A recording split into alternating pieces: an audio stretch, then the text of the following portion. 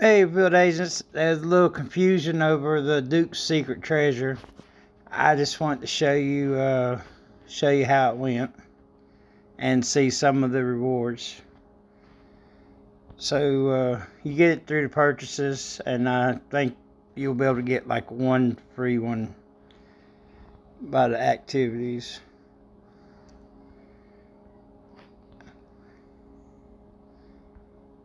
And then when you get to the end of the row, you get the big item.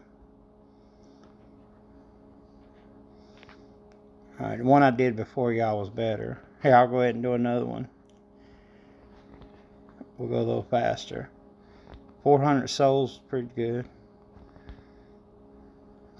50 supers.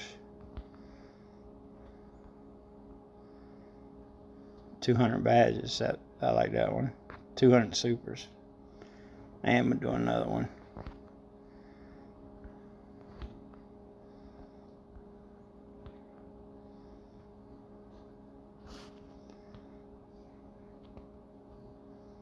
$400.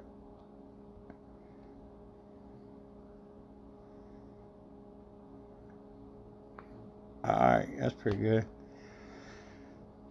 So I imagine the top right and top left corner are going to be the best ones, because the only way to get them is you have to do every single one of these.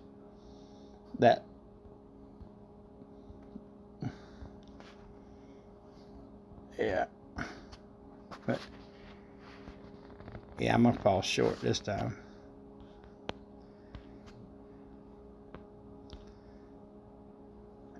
And came up short. Alright guys, well, that's a peek of what it looks like.